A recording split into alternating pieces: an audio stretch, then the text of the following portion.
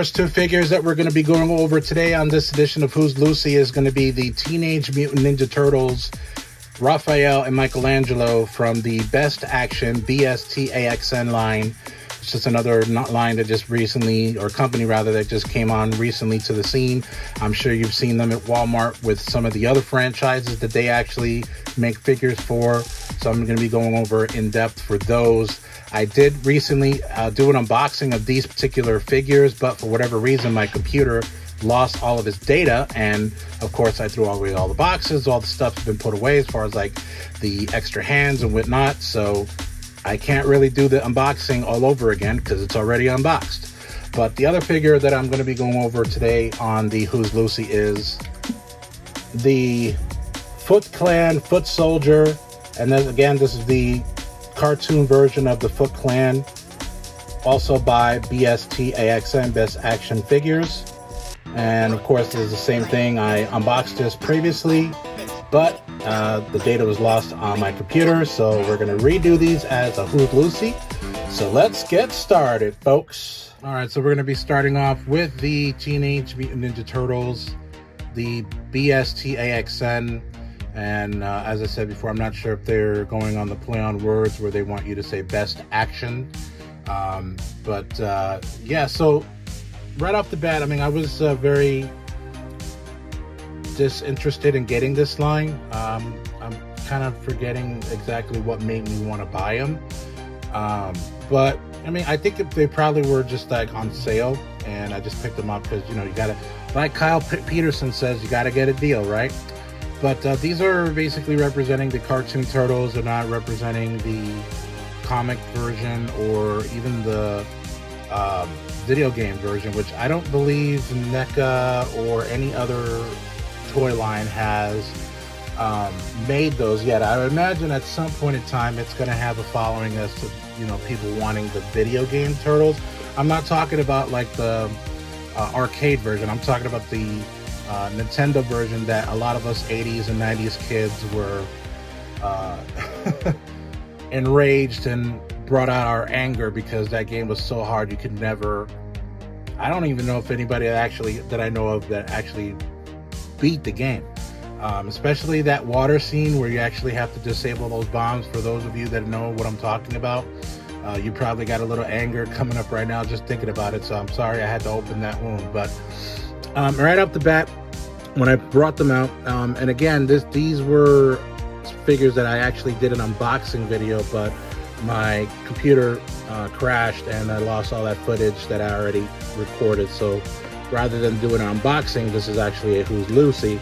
But they do come with an attachment that comes in the back of the shell. I'm not sure why, but you can remove them.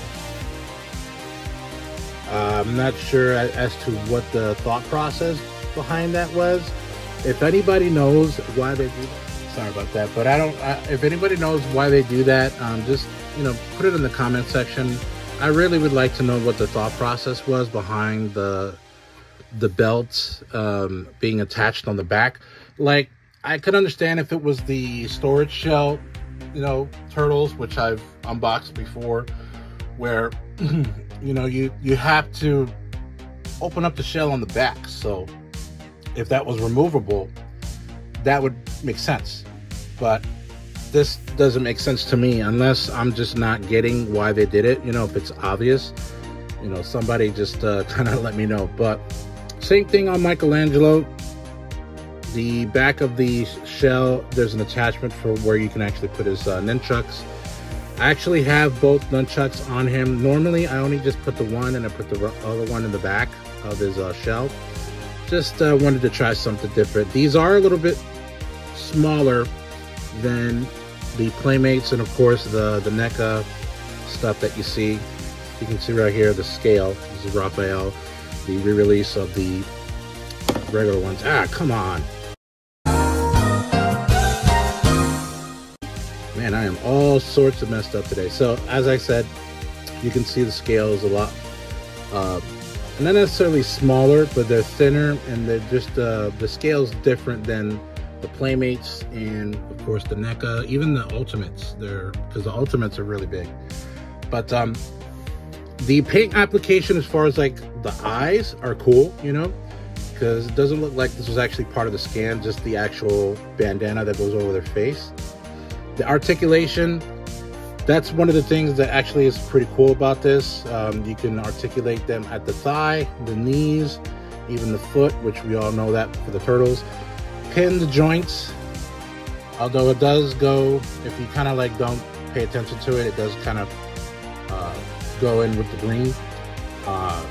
The wrists are movable, the elbow, and even the elbow and even the actual arm right at the shoulder, and then of course the shoulder itself.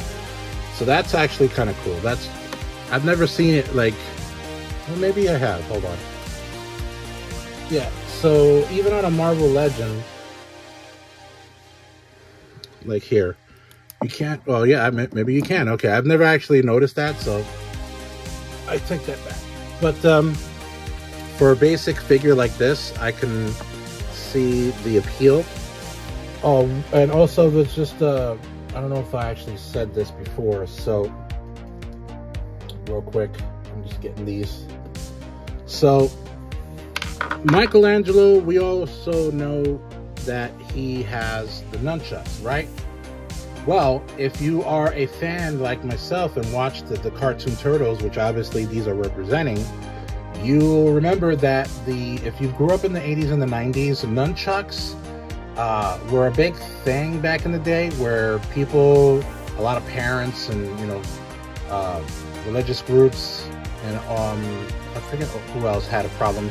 Basically, they had a problem with it being able to be sold to the public, especially children, because, you know, if you get like an actual real one that's made of wood or possibly, you know, metal, a lot of people were getting a lot of concussions and hurting each other because they don't know how to use them, especially children.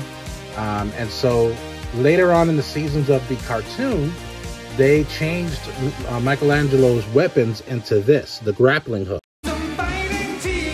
We're really hip. So he actually comes with the grappling hook. Raphael and Michelangelo, this is what I'm actually wanted to share that is different about all the other toy lines. They come with different heads, and it's not an ultimate. So if you wanted to change their heads, you can. They do also come with other extra hands. I dropped the other one. So they come with a fist or an open one like this, so you can pose them in like a ninja pose. But that is actually what I thought was really, really interesting, is that the Michelangelo does come with a grappling hook in honor of the weapon that he was using in the later seasons of the show, of the original show. I don't think they actually used that in the 2012 era, nor have they done it in the 2003 era of the Turtles. So correct me if I'm wrong. Comment in the comment section if he's used a grappling hook, Michelangelo, in the 2012 era or the 2003. I don't remember the 2003. He was using just only the nunchucks, not the grappling hook. But, you know, I don't think I'm going to be going heavily deep into this line. Maybe I'll get all four Turtles. I only have two, so I need Leonardo and Leonardo and Donatello. And maybe I'll get Shredder, just to kind of keep it. You know, I don't know if they actually came out with Splinter yet. I know Rocksteady and Bebop and Shredder and Casey Jones are the ones that I saw coming out recently. And I'm going to get to this guy in a moment, but I don't think they came out with any other ones other than these. But yeah, so let's go to the next one.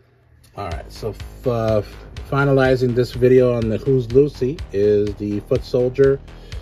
This is partly the reason why I actually wanted to start getting these figures, because when I saw that they were actually doing the Turtle cartoon, because that basically cemented as to why they did it this way. I know in like the comics they make it look like the Toon Turtles, and when I say Toon, the cartoon Turtles. And of course a lot of the merchandise for the Turtles all kind of look kind of goofy like this. But when they actually came out with this, made me say, okay, well now they're actually trying to like really give us a different take as far as like the merchandise goes, and giving us an actual cartoon foot soldier, because the foot soldier, I don't think I have the foot soldier in the Playmates re-release. I do not. So that's something I have to get if I can find it. If you guys know where I can get like a real good deal on a foot soldier re-release, or even an original with a really good price, let me know. But so basically this comes with some shurikens. I actually put it away, so I apologize. But it also comes with a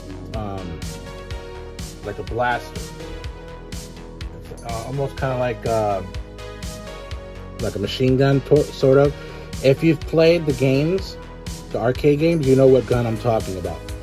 And so this figure is actually really thin, and it's really light as far as like the weight is concerned. The scale is about the same, I would say, you know, as far as like the turtles. They're not, generally they're supposed to be a little taller than the turtles themselves, but it's very loose. I would definitely get a stand for these, because, you know, if you move it just a little bit, it's just gonna fall down. It's actually fallen down on me when I try to stand it up many times. Even when I was actually doing the unboxing the first time, it did that a lot.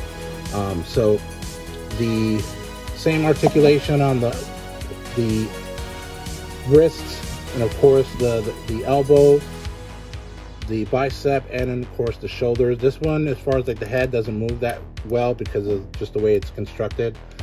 The knees and the ankles as well.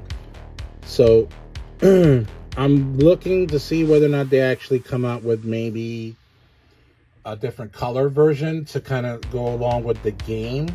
But I think they're really trying to stay loose and close to the cartoon itself, and I think that's what they were going for. It's the Best Action series actually has a lot of one. Like, you can get like different franchises, like they have Kiss, Naruto, and, you know, things of that nature. So they have a lot of different franchises that you can get from Best Action, but this is the one that kind of like I was really apprehensive about getting it at first. I mean, they're not bad. I'm not trying to say that they suck. I just have a preference of other figures that I say, if you said, okay, give me your top 3, this ain't in the top 3 of the ones that I would pick for this franchise as far as figures are concerned. But yeah, so that does it for this edition of Who's Lucy, brought to you by J&J Toy Giants. Be sure to like and subscribe, and also comment on any of our video submissions on YouTube, Twitter, Instagram, and Facebook, and follow us on TikTok, and also follow us on Twitch. I actually did a Twitch stream at the time of this recording just yesterday, early in the morning. But thank you so very much, guys. Keep on cruising. See you later.